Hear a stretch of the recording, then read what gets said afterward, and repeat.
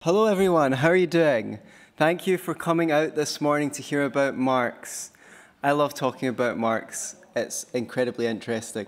So this is a fun presentation. I've not got tons of time, so I'll try and go through it. Who thinks that the philosophies and ideas and the philosophies and ideas in people's heads in society ultimately determine the course that the society will go on?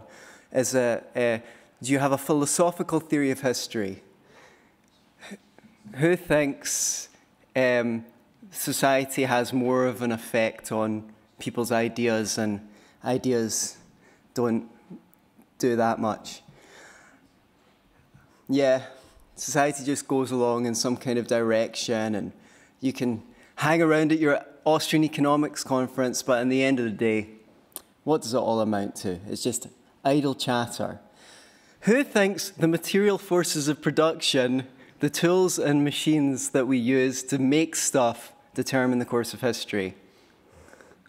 Yeah, it's a pretty wacky yeah, interesting. Okay, so some people actually think so. We've got some libertarian Marxists here.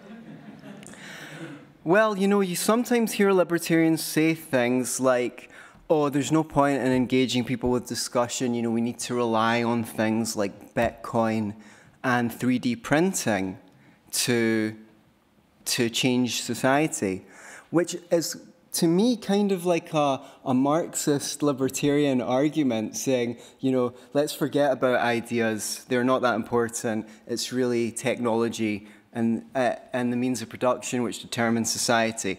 So that is the central claim. In my opinion, the central claim in Marxism is that the tools and instruments which we use to make stuff determine the quality of society. So, as we know, industrial progress just goes and goes. We create new machines, new technology, because we want to have a better life. And when the man advanced from Stone Age to the Bronze Age and the Iron Age, it was all about changing the tools we used. Now, no one denies that tools and machines and factories and things have a decisive effect on society. But it's just that in Marxism, they are the ultimate thing. They determine your consciousness. In every stage of society, there's class relations. So, you know, a free man and a slave, the lord and the serf, the guild master and the journeyman. So, and these class relations are determined by the developmental stage of the means of production.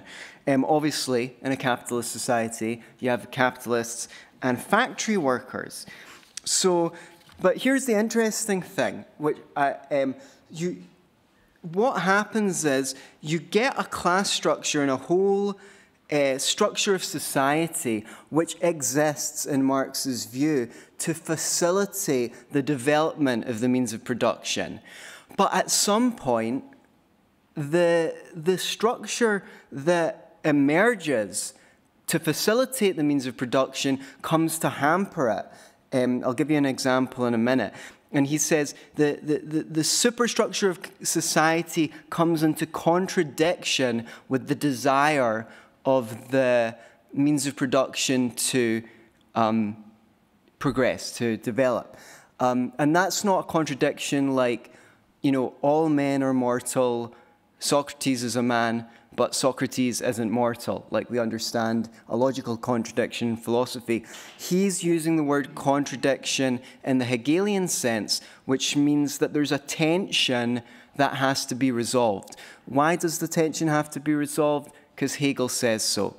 Contradictions can't continue to exist. There's not any evidence given for that, but it's just because Hegel said it. So when this happens, we've got a structure of society, the means of production want to continue to develop, but they're coming into tension with the whole legal edifice of society, and it's like the chicken's too big for the egg and it needs to break out, and that's when you have class struggles and revolutions and to change society, to make it safe for the continuing development of the means of production. So Marx cites the move from feudalism to capitalism as an example of this process. As you know, in a feudal society, only aristocrats can own the means of production. But towards the end of feudal society, you have the beginnings of a wealthy merchant class. And they're going to go, well, this is ridiculous. We want to expand production. We want to own the means of production, but those aristocrats won't let us.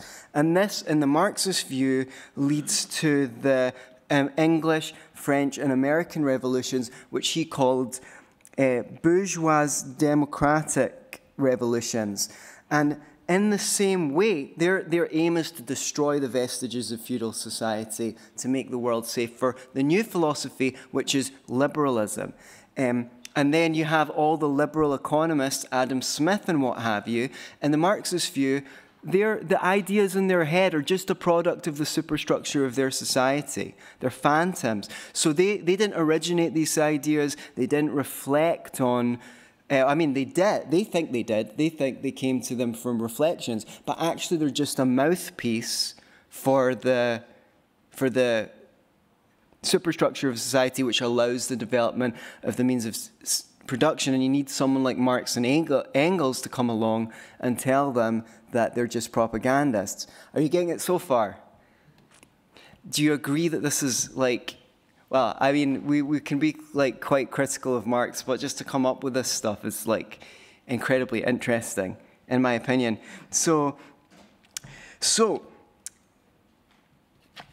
in the same way, this bourgeois revolution needs to be smashed, well, completed by the proletarian revolution, and then we get the wonder of communism. And the fact that Marx could look at the move from feudalism to liberalism and that allows him to say, well, every stage of society is better than the last one. In the same way that capitalism is better than feudalism, communism is going to be better than capitalism. So, but this is bound to happen with the inexorability. Try saying that after a few. The inexorability of a law of nature, right? This is a sort of, this is how history works in Marx's view. So he claims to be scientific in his view. This is a scientific worldview he's positing. Have you been following the science? Okay. So that was meant to get a bigger laugh than that. Let's try again. You can just go, ha ha ha this time. Have you been following the science? Excellent. Good. I know it's early in the morning, but come on, guys. Right. So the social relations need to be rearranged. Okay? In a slave society, human beings can be owned. In a liberal society, they can't. However, they can be forced to sell their labor to a capitalist. Okay, so let's see. Okay, so as such, Marx and Engels have a very favorable view of technological process because every innovation is just leading to the destruction of capitalist society. So, and I just mentioned, I think it's really important to understand that for Marx, the class struggles are a product of the historical stage of development as the means of production, because people go to think of Marx class theory first, but I think that's like, even Marxists, they don't actually understand that the class struggles just a manifestation of the tension between the means of production that want to continue to develop and the social structure is limiting them from developing. Okay. So, Now, the interesting thing about this story is these class conflicts, none of these people, they're not caused by ideas. It's not like, oh, you have an ideology of socialism and I have an ideology of capitalism. That's just what it looks like to us because we're in it. What's actually happening is these forces are moving through us. So it's like the kind of old parable of the fish, you know, the fish that asked the octopus, can you show me the way to the ocean? I keep on hearing about this ocean. We can't understand. We don't know we're in the ocean. So we think we're having arguments on Facebook and Twitter, but it's just we're lousy bourgeois apologists for the old system. But then how can Marx and Engels understand this? Well, he says, even though it's unscientific to say what socialism looks like because it's not happened yet, we can deduce by looking at history where it's going next. So that's how Marx was able to discover these laws, even though he's in it. Like, look at the past and then go, oh, this seems to be going, this is a pattern. Okay, so the idea that technological advancement of a society dictates its class structure is interesting, but is it true? Hint, Mises says no. He doesn't deny that technology has a profound effect on society. In fact, lots of philosophers and historians have pointed that out. But he just objects to the idea that the means of production give rise to the entire economic order. And it's not like, you know, there's this overmind in an ant colony in in the sci-fi with the, you know, controlling them through planets, the queen, like the means of production psychically controls you. No, that's silly, says Mises. He doesn't use the ant colony analogy, by the way. I don't think, Robert Heinlein or anything like that I don't think he was a fan. But he says, Marx says, the hand mill made feudal society, the steam mill capitalist society, and Mises says that's ridiculous because he gives like 3 main objections. The first is that technological innovation isn't something like that you can just material or concrete that you can just point to in the world. Like someone needs to actually think, come up with the idea to improve the machines. So you see a hand mill and you go, gosh, wouldn't it be awesome if we ran that by steam? Boom, then you've got a steam mill. So there's no mental process that you can assign to innovation. It doesn't exist outside people's ideas give rise to innovation, in fact. So secondly, just because you've got the technological design knowledge to design new gadgets doesn't make them a given. You know, those countries in Africa, they know what they need to become rich. They need machines and technology.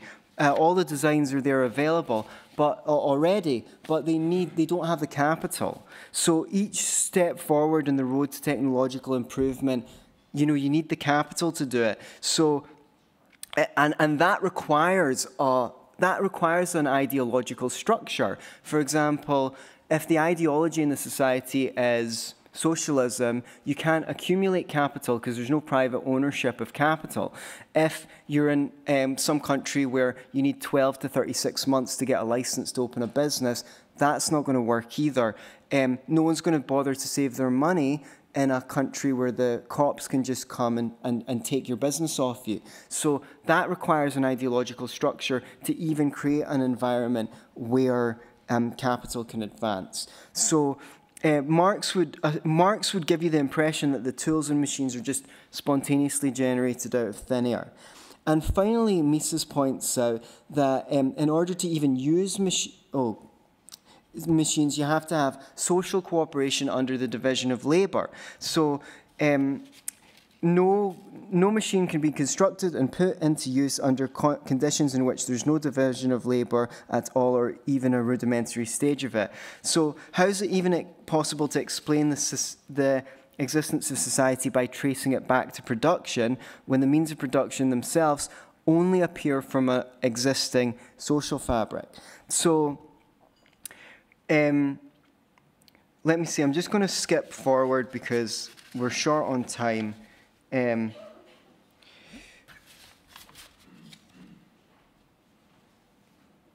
Okay. I've got some other miscellaneous objections to Marx. You know, people in different eras have come up with similar ideas. Mostly the Chinese philosopher came up with a philosophy similar to utilitarianism. You know, Monaco and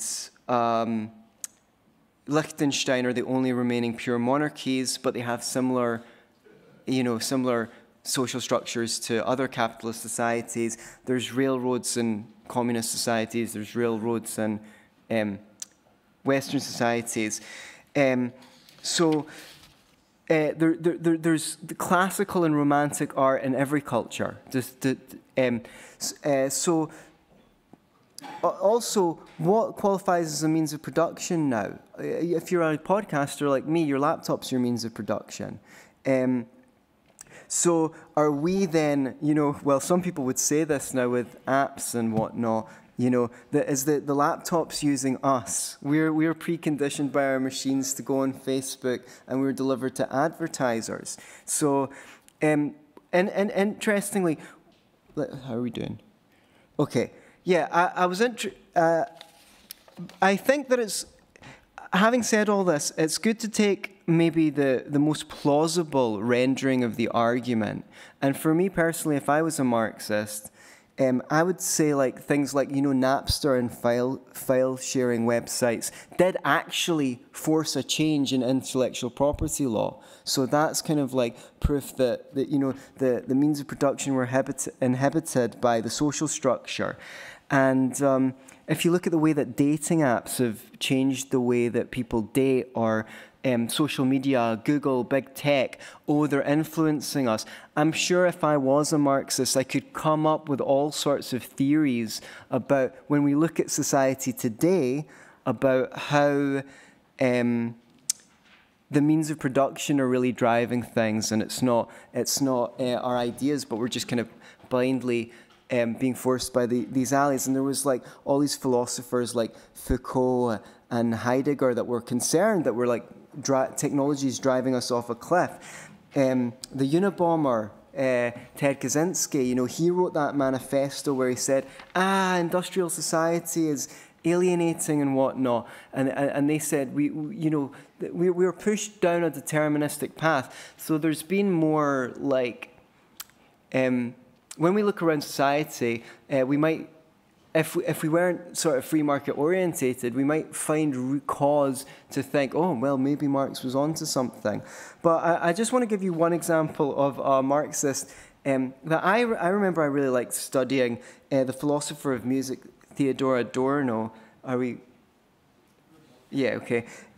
He critiqued pop music for its standardized structure, and to listen to good classical music, you need to have heard what you heard before to hear what, in the Nutcracker it goes dun dun dun dun dun dun dun dun, and then later on it goes bum ba da dun dun dun dun dun. But you don't understand that second bit unless you've listened to the first bit. But pop music doesn't do that. It's just every song's completely interchangeable, and his critiques of popular music were very interesting. But then he comes up with this whole sociological theory, the only reason why people like this crap is because they work in factories all day and they're used to repetitive tasks, right? So even though his critiques of popular music were very interesting and insightful, because he's got the Marxian framework, he's got this inevitable, crazy psychosociological theory to explain why people like standardized garbage. And based on what evidence?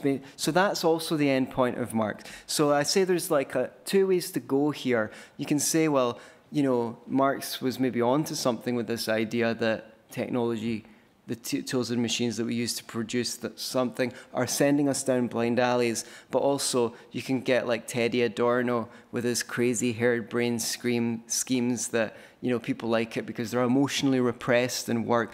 So then when they listen to some romantic schmaltzy dance, they're like, oh, now they can freely emote. But it's only because of capitalism that they would even want to do that in the first place.